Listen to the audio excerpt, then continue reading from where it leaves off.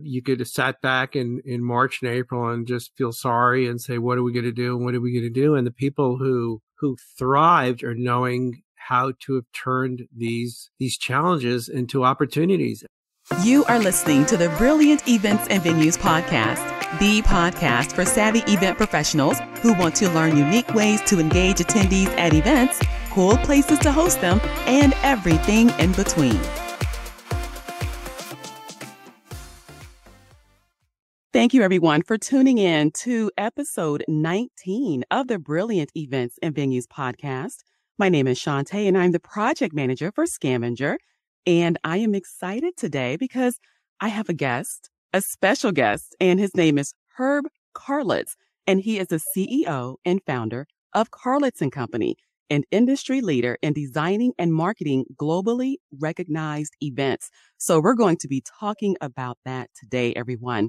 Now, before we bring out into the show, I would like to share a little bit of information about the previous episode of the Brilliant Events and Venues podcast, as well as today's inspirational quote.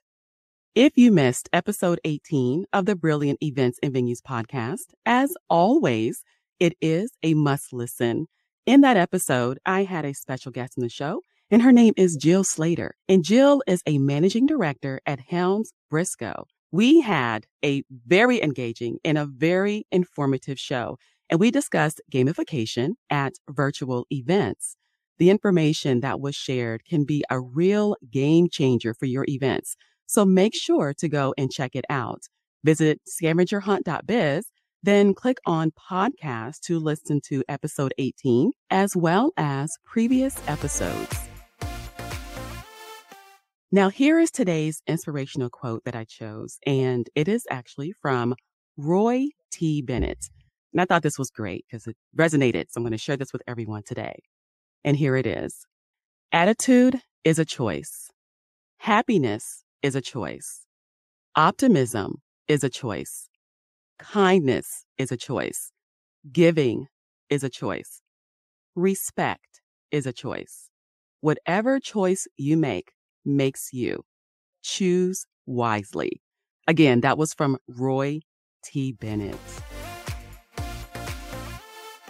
As mentioned previously, the guest for today's show is Herb Karlitz, the CEO and founder of Karlitz Company, an industry leader in designing and marketing globally recognized events, including Flavor, Napa Valley, the New York City Wine and Food Festival, and Harlem EatUp, that enable their clients to engage with their own clients and customers. Herb founded Karlitz Company 30 years ago as a marketing firm. However, his passion for food and wine soon influenced the direction of his work, and he became one of the first to recognize and market the idea of star chefs before they were globally recognized names. Listen in as he shares his superpower, his involvement in feel-good classic campaigns such as Hands Across America and USA for Africa, We Are the World, as well as how his company navigated through the pandemic.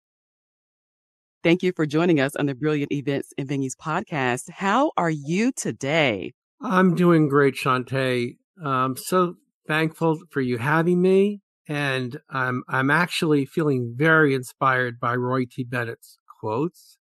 And I'm definitely going to read his book, which I Googled because I went, wow, he's just so all about you choosing your own path and being proactive, and how all your life choices are for you to make. And that just applies to everything, I think, personal life, business life. So you inspired me with that quote, okay? So you got me going. Thank you. You know what? When I read that, I was like, oh, you get chills when you read something. I'm like, oh, that's it right there. That's the one for today. And especially relevant with, the times we're in, because, you could have sat back in March and April and just feel sorry and say, what are we going to do? And what are we going to do? And the people who thrived are knowing how to have turned these challenges into opportunities and be proactive and make decisions and seize an opportunity in a positive way. So I think I'm more of a Roy T. Bennett fan now, actually. In addition to Ashante. Oh, well, good. Yeah. Well, that's awesome. And hopefully that we've inspired other people as they listen to this as well. And that's what it's all about. Totally. All Especially right. younger Yes. people who can choose their path and take a shot, take a flyer. Don't settle. There's no reason to settle. Reach, visualize what you want and do everything you can and be totally committed to go after it. That's right. That is so true. You sound like an entrepreneur, Herb. That's what you sound like to Oh, me. that's interesting. Yes, I guess I am, but there's not in the modernistic way that people talk about entrepreneurs. Hmm. But I guess in my own way, which maybe we'll cover, in this podcast, I'll explain what I mean by that and why I'm not just totally embracing the entrepreneur label, but definitely parts of it stick for me. Cool. I'd love to hear that. You definitely got to I share. will, Definitely have to promise. share that. All right. Awesome. Okay. Now, Herb, I like to have fun. We're about gamification over here and having fun. So we do like to do Got icebreakers, it. right? Okay. So of course they're fun. Great way to start the show. And for us, I like to know your superpowers. So share your Oh, superpower with the wow. audience. Oh, wow. I am so not about having a superpower that I ever know that I have a superpower, but I'm going to say, and I'm going to say my superpower is never forgetting who you are and where you came from. I feel very accomplished in what I've created in my agency, which I started out 30 years ago. And I've done a lot of, with teams, great, impressive things. I've never forgotten who I am.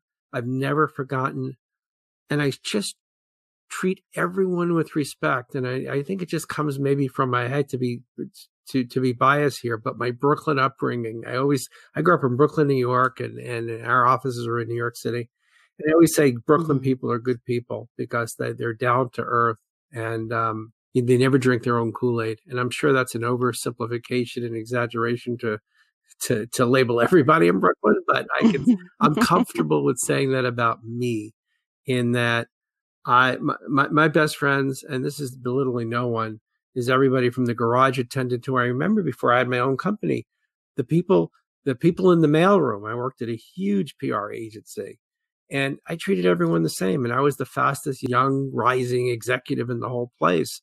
But everyone was the same to me. And I just never lost that sense of place. And I do think that's actually a superpower. I mean, I can tell you, it was just true. I played the drums since I'm 5 years old, and I can tell you some other stuff. Yeah, Wow. yeah, yeah. But in dealing with people and how you approach life and treating everyone with kindness and how it all plays into that Roy T. Bennett quote, I think is a whole formula for success. Wow. I agree. Can we clone you? I want to clone you first. I want to clone you first. They'll be the two best clones out there. How's okay. that? You got it. We'll just start over. Okay. Just clone us and everything will be perfect. That's awesome. Thank you. It's funny. I think we have things in common. And I know when we had our pre-talk before we did the show, you asked about me and I told you some of my history. And I think when you're around people, just different people, you start to see not differences, but things that are in common. I think it's beautiful. I really do. I think it's beautiful. And I think that plays into, like you were saying, just treat everyone the same. And it's that comes from within. There's just there are reflections of who you are, in different aspects. That's how I see people anyway, So I think being in events and working with people and having that ability, in your case, that superpower, I think that is awesome. So thank you so much for sharing that, Herb.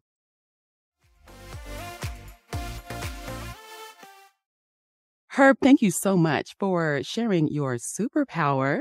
And now share with us more information about your organization and also talk to us about some of your events that you've done recently. Wow. All right. I'm happy to do that. As I alluded to before, this is my 30th year in business. And what's that business?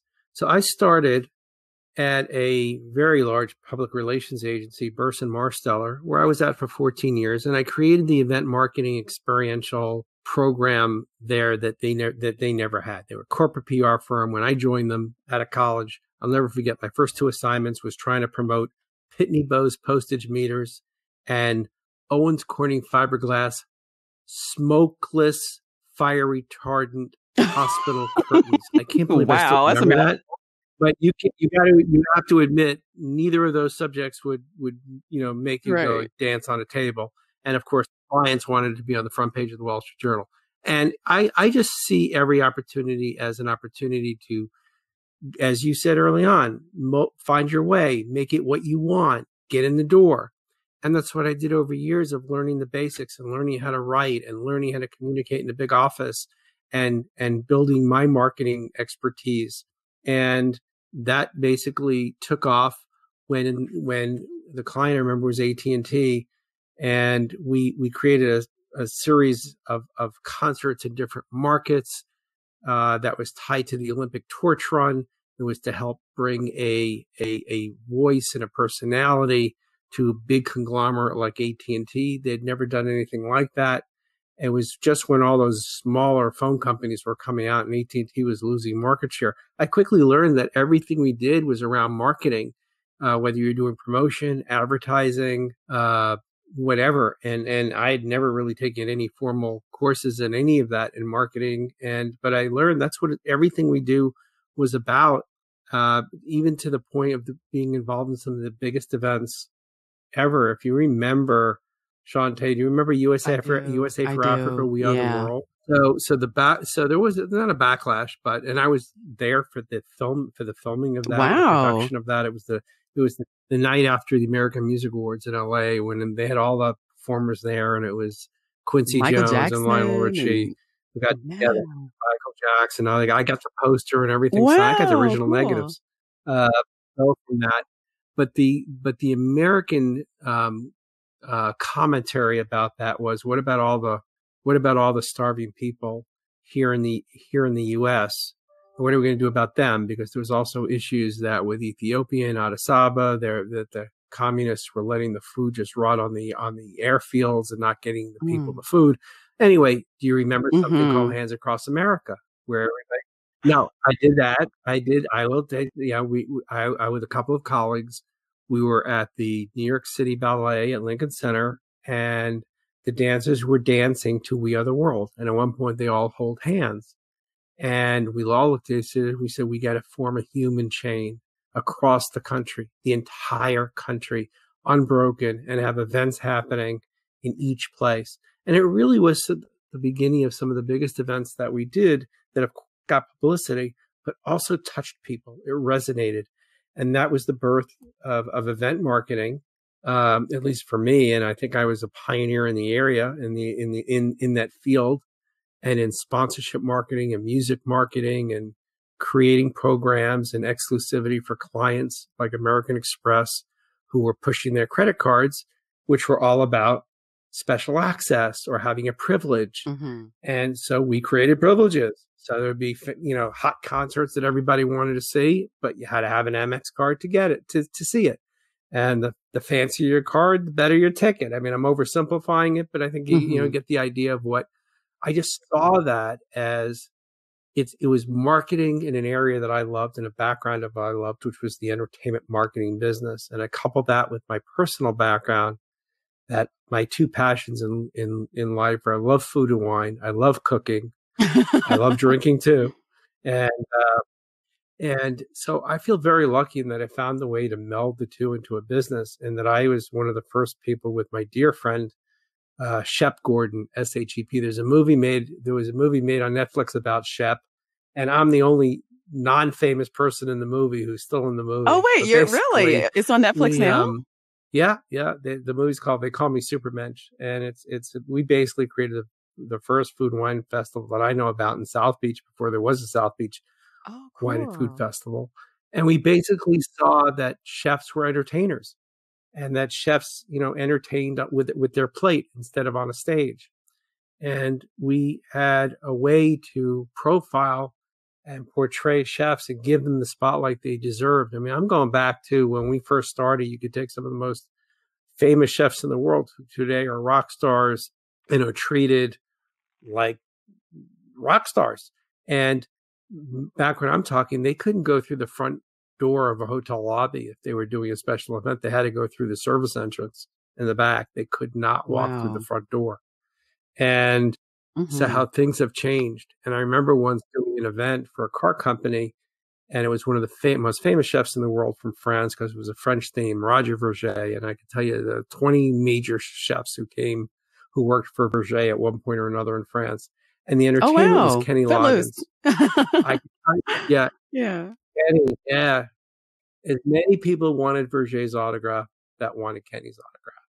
And Kenny was the first who said, can I meet Chef Verger? And just so nice and people, but it really started something. So when I left Burson I just continued, and American Express, who I was working with, asked if they could be a client. And I started my agency in 1990 as an experiential agency using lifestyle marketing content. So what does that mean? That's food, it's wine, it's arts, not so much in the sports. We weren't looking to be everything to everyone, but definitely our lane was working in creating lifestyle events that brought people together. And has been shown, and right now during this pandemic more than ever, it's food and getting together that people are yearning for more than anything. The whole notion, older than me, of breaking bread together, building relationships together. That's what we saw as the backbone for what we did as an agency. Because if you think of it, sports, well, wonderful, and I love sports as much as the next guy. Those are spectator sports. You can sit at a football game or at a golf tournament, and you can sit next to somebody, but you're a spectator. When you're eating a meal, and I don't care, it can be the fanciest meal, or it could be the best barbecue at the moment, or the best burger. Doesn't matter. It's about the experience.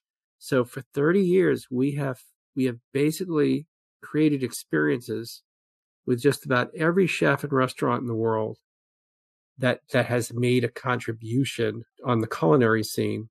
And we tell stories. So I like to say, and I paraphrase this from one of my friend, celebrated chefs, television host, author, Andrew Zimmern, who's in Minneapolis, who just had a wonderful 10-part series on immigrants and the voice that immigrants played. It was on MSNBC in our country.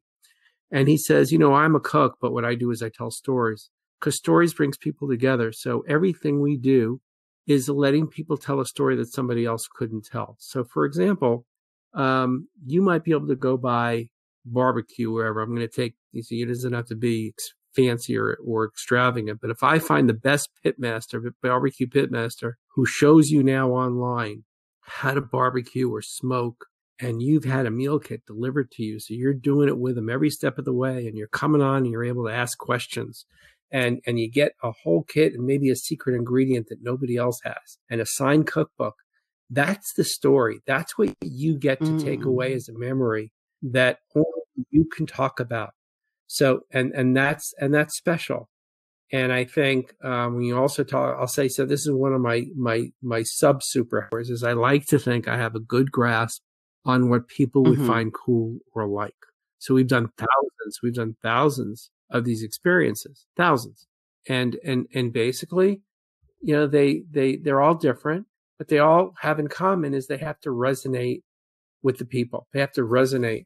Clients like Ernst & Young and others that I can't even mention talk to their clients, like having to create something special enough that they're able to invite their clients to share something with them that otherwise they would never get to be at. So, for example, with a restaurant, we did something out where you can't even get a table. Rayo's restaurant, Italian restaurant in New York, 130 years old. And we arranged for only the second time in history for that restaurant to close down for Ernst & Young to invite 50 of their most senior clients to a dinner. The thing, and normally, you think about Ernst & Young, very high end. There's certainly a lot more than an accounting firm. They talk to CFOs, if they're lucky, chief information officers.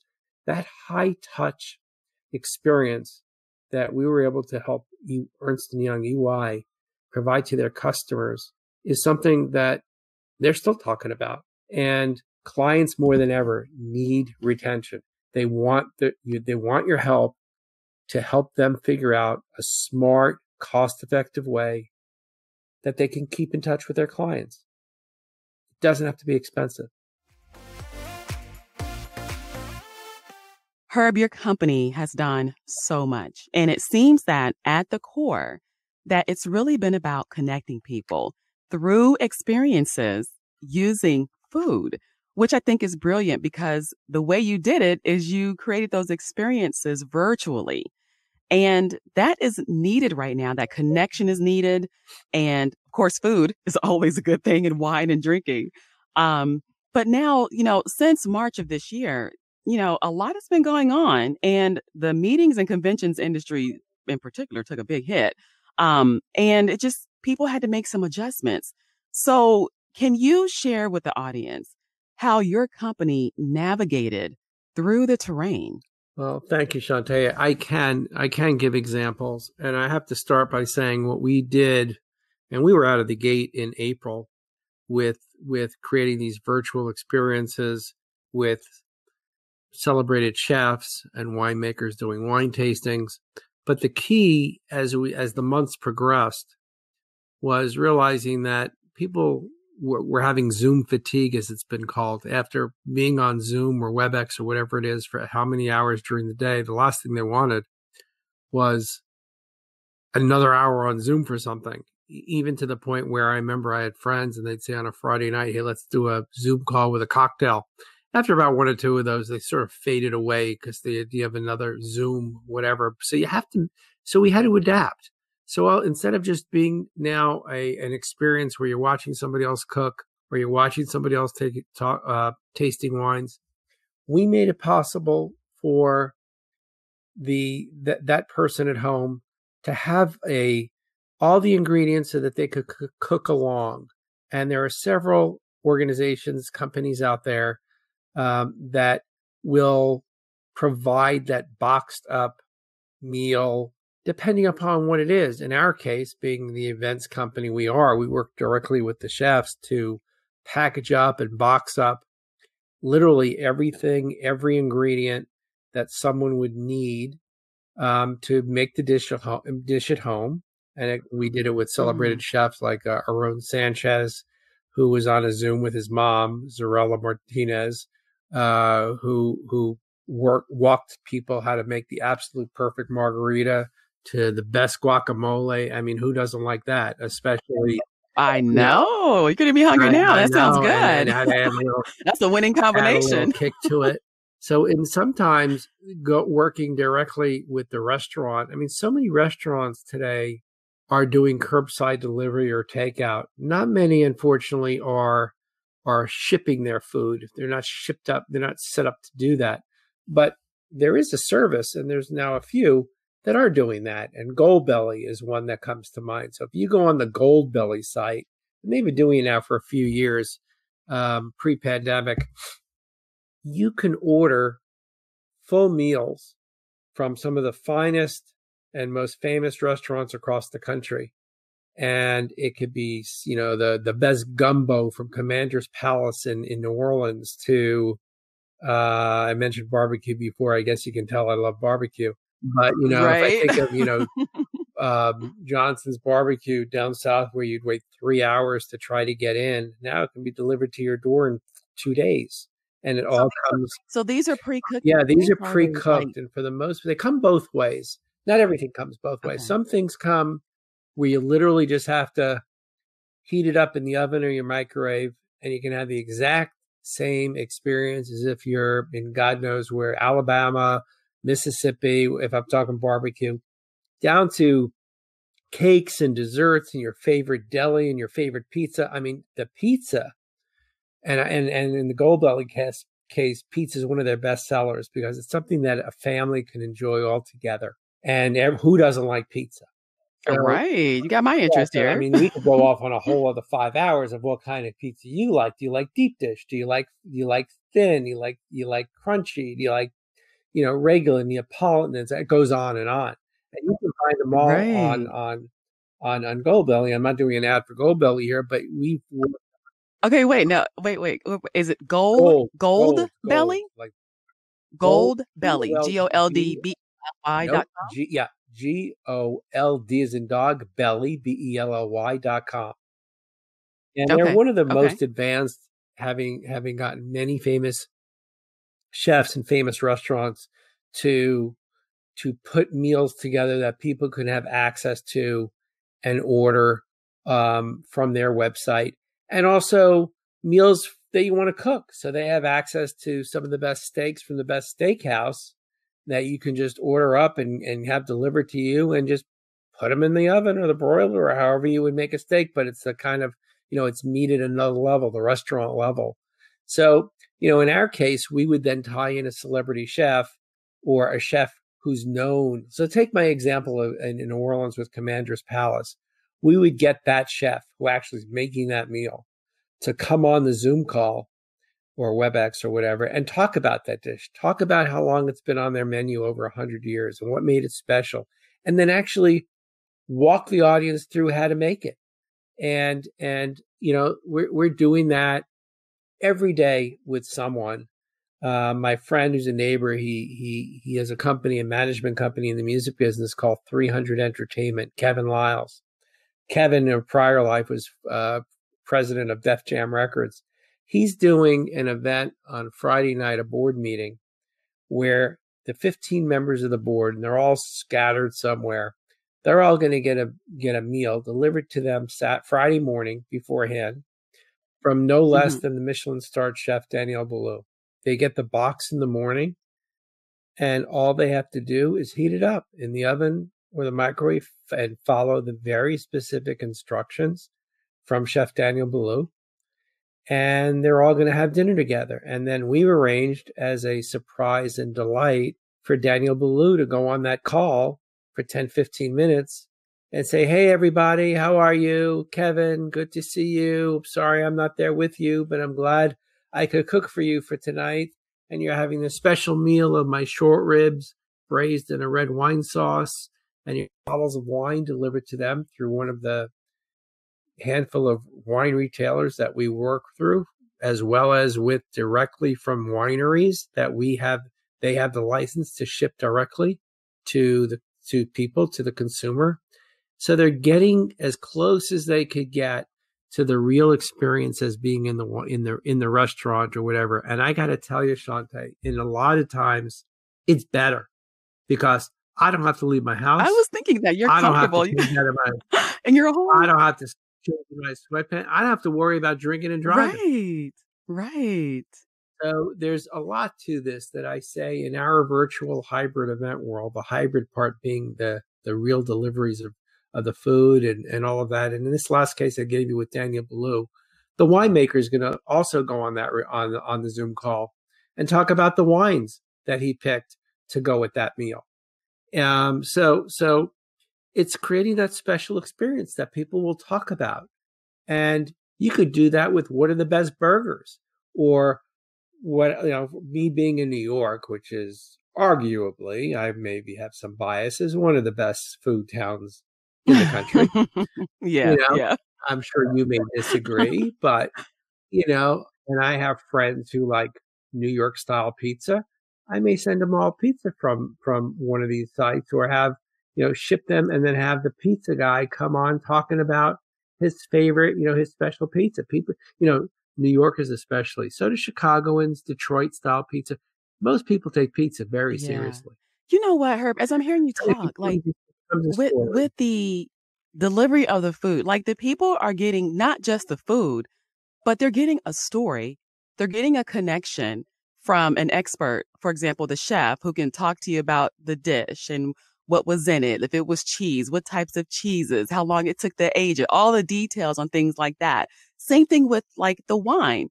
They can have the wine and having the expert talking about the wine or where vineyard it came from, just all those really cool details. And that creates memories. Like I think of experiential marketing. I know that's where your background comes from. You mentioned that earlier, but I really do see that as you're talking about that.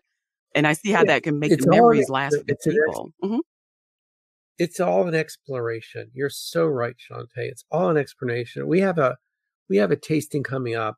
Bourbons are very hot right now, Scotch and bourbon, but bourbons, maybe I'm not sure. Maybe it's a U.S. American sentiment because bourbons are made in America versus Scotches, in obviously Scotland or Ireland. And there's so many different bourbons, and all these bourbon freaks out there just love their bourbon. I'm one of them. My brother-in-law is worse than I am.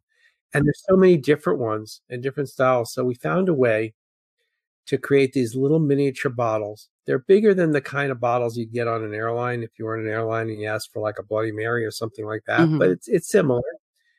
And then you put a tasting. You put 6 of those bottles together in a kit with some notes about each one. You send it to the customers or the group you're going to entertain. And then you have the bourbon maker distiller come on that call, the Zoom call, and explain and walk you through the 6 different bourbons and how each one is made differently, no different than wine. That becomes a story. That becomes an experience. And that's a very, very, very big part of what we do and have done. The other part, which was groundbreaking for us, Chef Marcus Samuelson and I decided that there needed to be a spotlight shown on Harlem, which was such an iconic neighborhood, world known, with the Apollo Theater and museums and restaurants. And it was sort of like, in terms of recognition, though, it was about 10 years behind Brooklyn, in our opinion, as a restaurant, as a borough that had moved forward and had its own identity. Part of that is because I think of people like Jay-Z and others in Brooklyn who just helped to make Brooklyn what it is, and the new arena there and everything. So Marcus and I said, let's bring in sponsors and let's shine a spotlight and bring people to Harlem by offering something special. And we created this celebrity chef experiential 4-day food and wine festival, actually 5 days, with events and chef demonstrations. And we turned out 50, 60 different restaurants in the middle of Morningside Park. We had chef demonstrations, but what made people come, because they could go to Harlem if they wanted and go do restaurants and experience on their own. We took our famous chef friends, from Bobby Flay to Emeril Lagasse to, we even had the #1 chef in the world, Massimo Bottura from Italy, fly in just to do a dinner one night and then fly out the next morning. So we made it special, but we always kept the focus on Harlem. So a Bobby Flay who would come uptown to Harlem, and he loves Harlem, a Harlem restaurant would be the host. They would be hosting him as the guest chef, and Bobby would be asked to do his interpretation of whatever that restaurant and that chef is, how he sees it through their lens. And there was some amazing different interpretations and versions of that. And all of our events sold out. So now, and one of our sponsors was Citigroup, who their research showed that we had actually driven people and brought people to Harlem from 7 different countries in 36 states. And that was, really? And that was through not only having big sponsors like Citigroup and others. We brought in media part. We brought in like USA Today. And if I say USA Today, you probably, the only time you were out, you see a USA Today is when you're at an airport or you're in a hotel room. You never see it anywhere else. Right. So that's exactly the audience you wanted. We didn't want people in Harlem we didn't want to just preach to our own choir. So we really marketed it by making sure our messaging was all promoted outside of Harlem. And it worked. And this year, of course, with the pandemic, we said, we can't assemble in those large numbers safely. What are we going to do? And one of our media partners from the beginning has been ABC7, which is the local ABC television station. And I called them up and I said, you promoted us every year. You run PSA spots promoting the festival. Be our partner and help us promote a TV show. And they said, well, we can't help you promote it, but you got a lot of contacts and skills and corporate connections. You put the show together and produce the show, and we'll find a way to air it. I went, huh? Okay. So I reported that back to Marcus, and Marcus and I looked at each other. And he says, okay, you know how to do festivals. I know how to cook. What do we know about producing a TV show? And I said, hey, we're going to learn and we're going to do it. And wouldn't you know, I mean, you also, one of the great tenets I've learned is always know what you know and know what you don't know, and know who to bring in who can help you. So we wound up producing a 1-hour TV special that won its time slot. It was in July 17th, I want to say, at 7 p.m. on a Saturday night. We not only won our time slot against every other show that was on, we attracted 10 times the number of over almost 250,000 people saw the show. And we had done it as a fundraiser to help charities in Harlem, like City Meals on Wheels and Harlem Park to Park, which is a small business organization that helps small businesses and restaurants get back on their feet. We raised 10 times the amount of money. So wow, we were like, look at us. Like, we know what we're doing.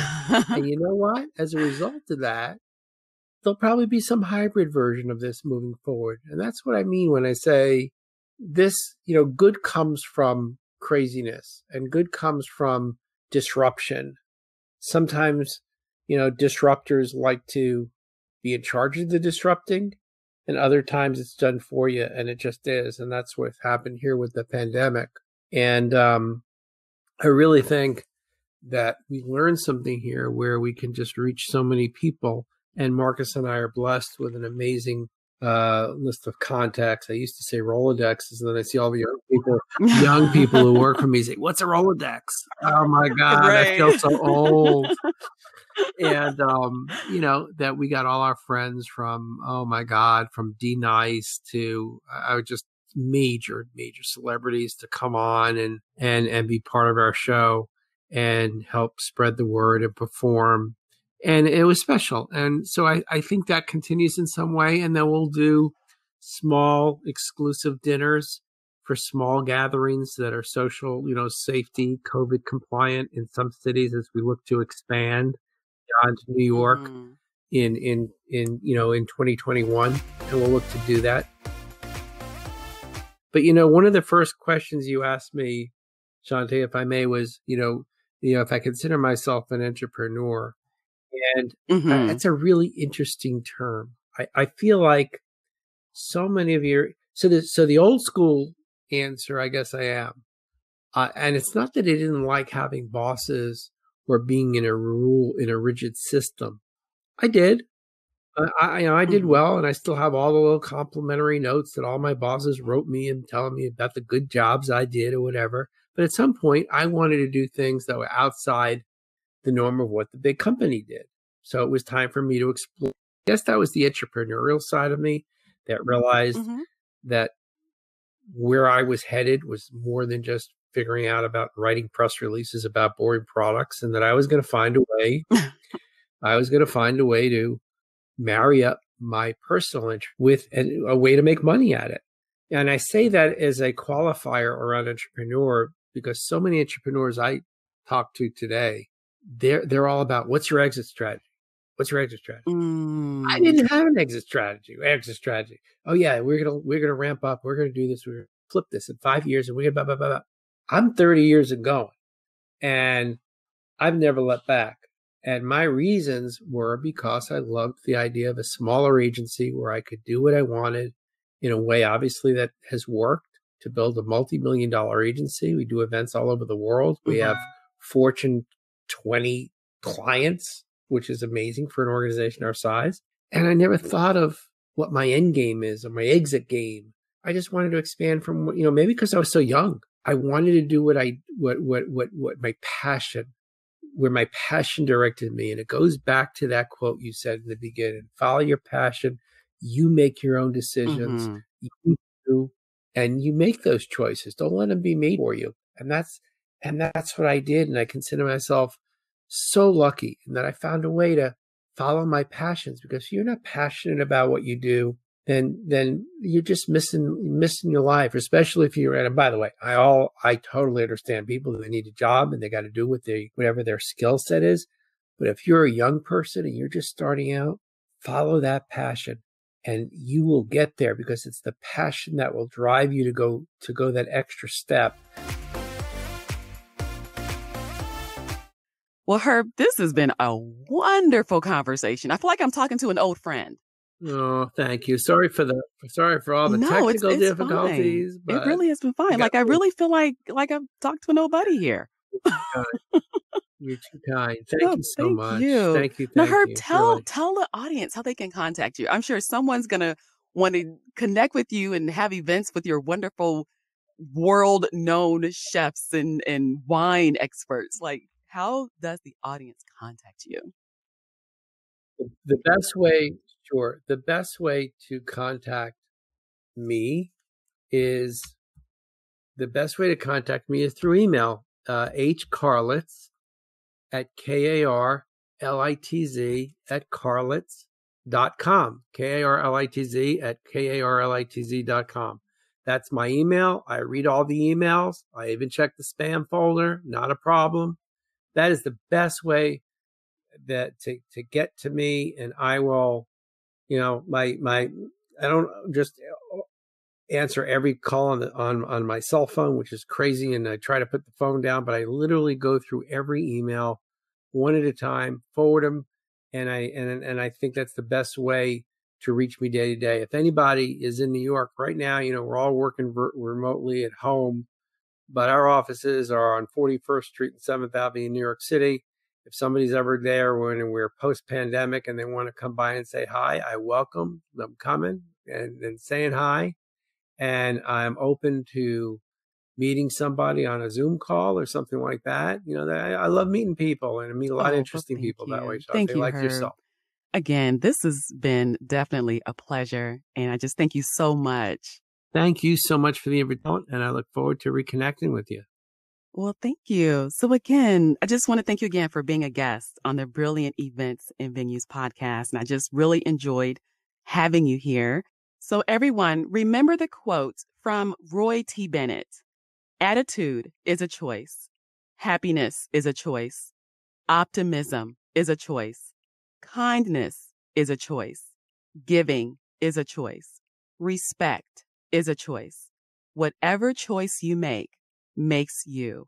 Choose wisely. So all of my event planners, event professionals, venue managers, enjoy your day. And I look forward to connecting with you all on the next episode of the Brilliant Events and Venues podcast.